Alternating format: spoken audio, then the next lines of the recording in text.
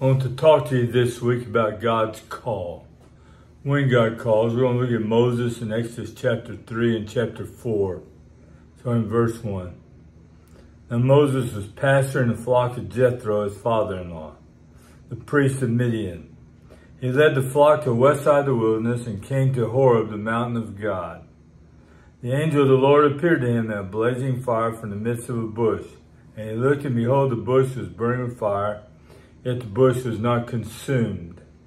So Moses said, I must turn aside now and see this marvelous sight, why the bush is not burned up. When the Lord saw they turned aside to look, God called to him from the midst of the bush and said, Moses, Moses. And he said, Here I am. And he said, Do not come near here. Remove your sandals from your feet. The place on which you're standing is holy ground. He also said, I am the God of your father, God of Abraham, the God of Isaac, God of Jacob. And Moses hid his face, for he was afraid to look at God.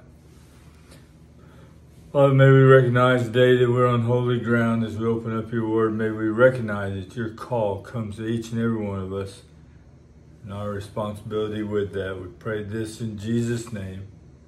Amen. You know, more than any other generation, we're used to answering calls. It's like we're born with a cell phone attached to our hand. If you call my phone, I don't answer. There's several reasons for that. One is you're not on my list of contacts. Your name doesn't come up, then I don't know who you are. I'm not going to answer the phone. Or I may be busy doing something else, usually talking on the phone to somebody else. Or I may just not want to talk to you. Maybe that's simple. The expectation is for every Christ follower is that God will be calling us. He calls us to a couple of things. First of all, he calls us to fellowship with him. 1 Corinthians 1:9 says, God is faithful, through whom you were called in the fellowship with his Son, Jesus Christ our Lord. He calls us into a relationship, into fellowship with him. He then calls us to do something.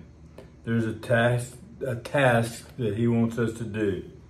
The expectation is that we would answer his call, but too many of us are preoccupied with other interests, too many things on our mind, too many places we got to be, too many things we got to do. Or too busy. God's no longer on our contact list. We simply do not want to answer his call. To a large degree, many of us have lost contact with God. Why do we not hear from him much anymore? Well, there are several reasons. One is we don't open up our Bibles daily. Primarily, God speaks to his word, and when you randomly or not at all read and listen to his word, you're not going to hear his voice and call. Another reason is that too many are not faithful in gathering with his people. When God's people congregate, he's present. And he's calling out to his people. God speaks to us individually, but he also speaks to us congregationally in fellowship with one another. And we're hit and miss with that, then we're going to miss a lot of what God wants to say to us. And then we've not done what he told us to do. When we obey, he reveals more, but when we do not respond, God does not reveal more. We become stagnant. Sometimes God reveals himself in a gentle, quiet voice. Sometimes he gets our attention in a dramatic way. I'd say a bush on fire but not being consumed is a pretty dramatic way for God to get your attention.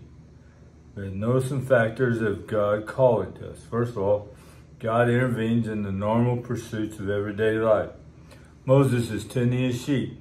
Not doing anything spectacular, he's not expecting anything unusual to happen. We need to be ready to encounter God in everyday life. God can intervene at any moment, any time with his voice to us to what he wants us to do.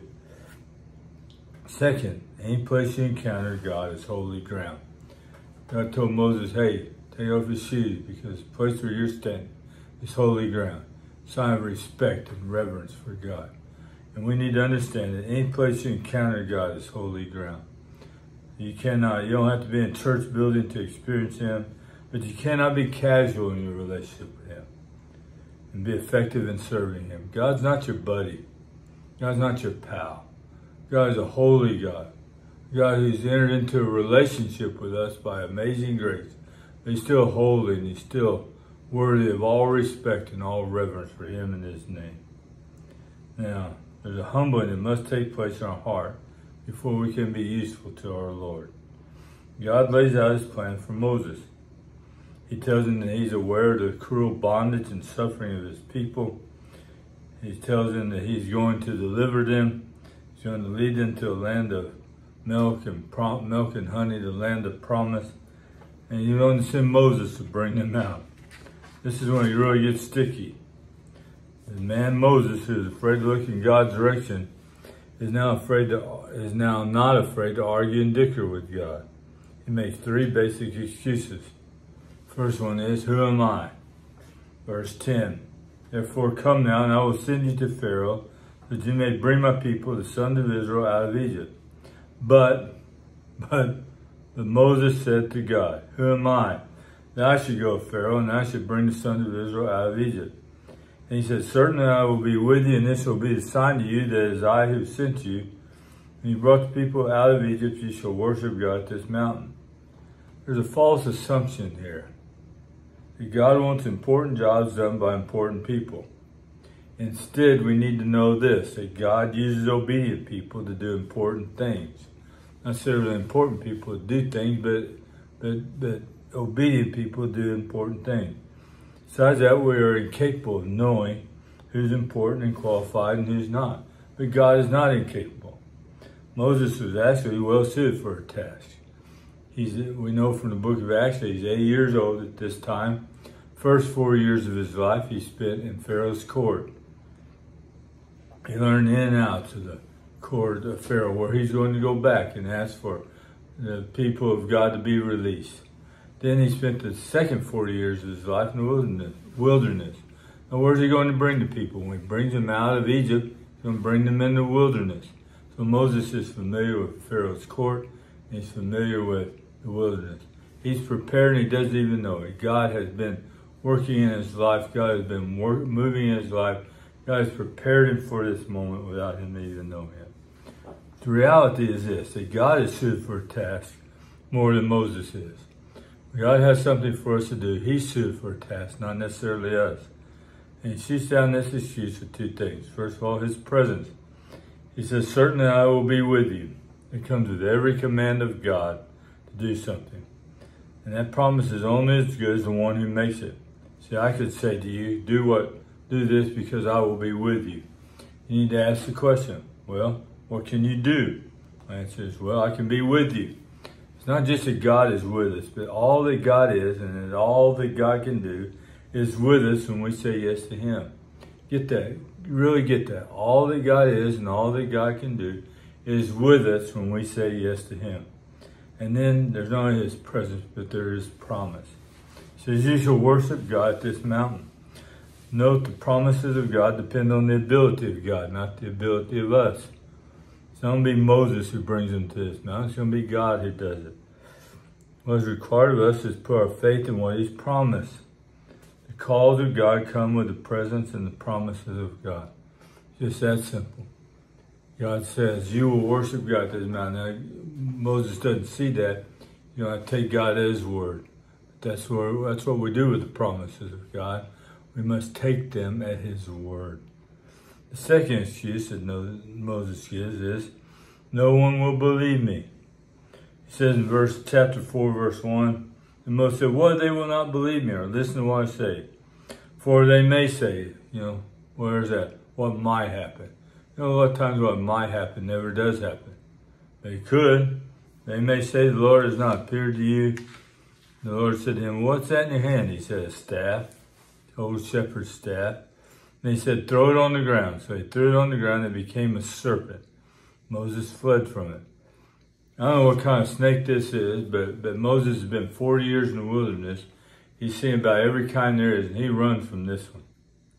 The Lord said to Moses, stretch out your hand, grasp it by its tail. So he stretched out his hand, caught it, and it became a staff in his hand.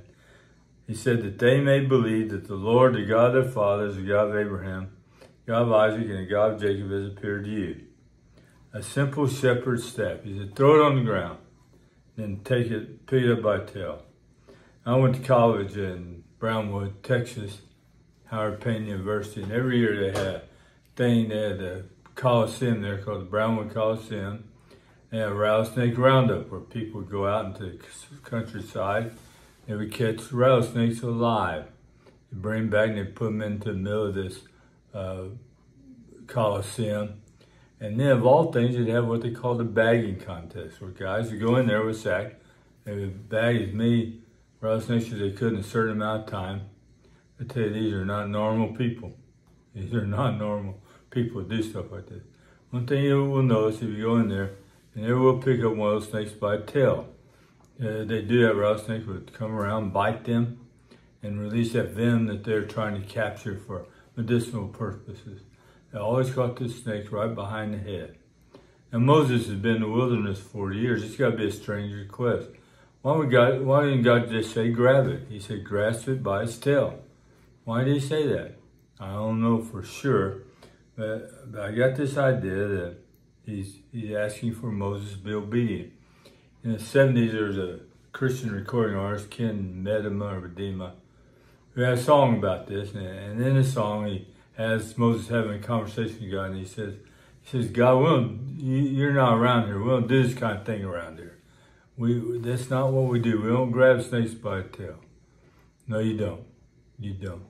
But he's doing it. I'm convinced that if Moses had done what was natural and what they always did, if he grabbed it by its head, then it would just remain a snake. But when he grabbed it by the tail, it became a staff again. The test was, would he obey? Don't misunderstand, God is not calling us to be the brightest and the bravest. He is simply calling us to obey him. And the success of this mission would be entirely dependent upon Moses being obedient to God. Amazing what a simple staff can do in the hands of one who does what God calls them to do. With this staff, Moses held out and parted the Red Sea that they passed through on dry ground. With his staff, Moses hit the rock, and water came out of the rock to water the entire company of Israel. With this staff, he had victory in warfare over the Amalekites, as Aaron and Hur held up his hands as they grew tired. Whatever you have to offer God can be a powerful source of victory. God doesn't need great things from you. He needs whatever you have to use, whatever you have, whatever way he tells you to use it. As long as it is in the hands of someone who says yes to God, there's amazing things that God will do. You don't need people to believe, you need people to trust in God. Finally, the third excuse Moses gives is, I can't do it. It says, Moses said to the Lord in verse 10 of chapter 4, please, Lord, please, I've never been eloquent, neither recently nor in time past, nor since you've spoken to your servant, for I'm slow of speech and slow of tongue. The Lord said to him, who's made man's mouth? Who makes him mute or deaf or seeing or blind? Is it not I, the Lord? Now then go. I will be with your mouth. I will teach you what you are to say. He said, please, Lord, now send the message by whomever you will. Then the anger of the Lord burned against Moses.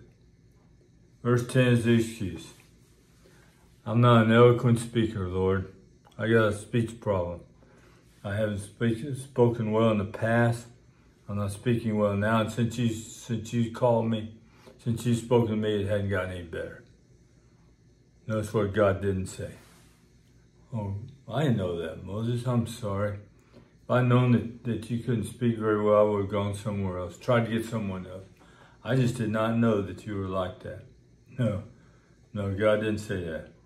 Verse 11 is God's answer to all excuses why we can't do it. He says, I made your mouth. I made man mute or deaf or seeing or blind. Is not I the Lord? Go, I will be with you. There's that presence again. I will teach you what you want me. I'll teach you what I want you to say. He knows our weakness. It's his strength in our weakness that brings glory to him.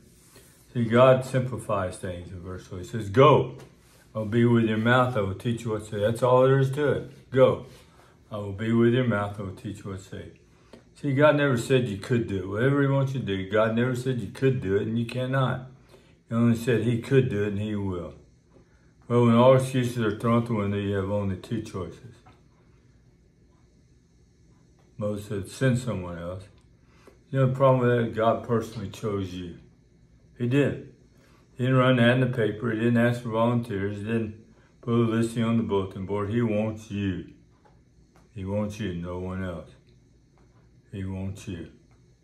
As Moses started out saying, "Here I am," which is a statement of availability, he should be still saying that. He should be saying, "I'm here to do your will, your work." Excuses are not valid because God's work does not depend on our ability, only on our availability. And God doesn't let you off the hook either. He doesn't give up on you. He wants you. An example of that is Jonah. God calls Jonah to go to Nineveh and share the message of repentance. He didn't want to go. He gets on a ship and goes the other way. You think God will just let him go and get someone else? No. God pursued Jonah. God pursued him to the point that he created a great fish to swallow him up, to get his attention. God wants you. When there's something he wants you to do, he's not going to give that job to anyone else. He's going to give it only to you. Moses, he's not going to send someone else. He didn't say, "Okay, Moses, I understand the situation. Now I'll send someone else." That's not what God says. That's not what he's going to do. That means if you don't do it, it's not going to get done. The reality is your lack of confidence is not a lack of confidence in your abilities. It's a lack of confidence in God's abilities. It really is. When God calls, and he will, are you ready to say yes? Now, let me make some applications for us today. You're never qualified to do what God tells you to do. We really are nobodies. The importance is not us, but the mission. It does not depend upon our abilities, our talents, our creativity. It just depends on being faithful to the mission. Second, never consider your abilities in saying yes to God. Always consider his abilities, because God is able to do anything. There's nothing God cannot do.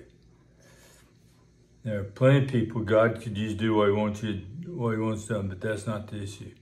He wants you to do it. And don't try to reason out God's call or make sense of it. Just obey. Just do it. You know, Nike had that phrase, "Just do it." But that's it. That's it. That's all. Just do what God calls you to do. God will be the ability. God will be the power. God will be the wisdom. God will do it all. He just wants to do it through you. Don't say send someone else. Don't say send someone else. Say, "Here I am. Send me. Send me. Here I am. I'll do it." And God will be glorified. And you will be blessed. I hope you will. God bless you.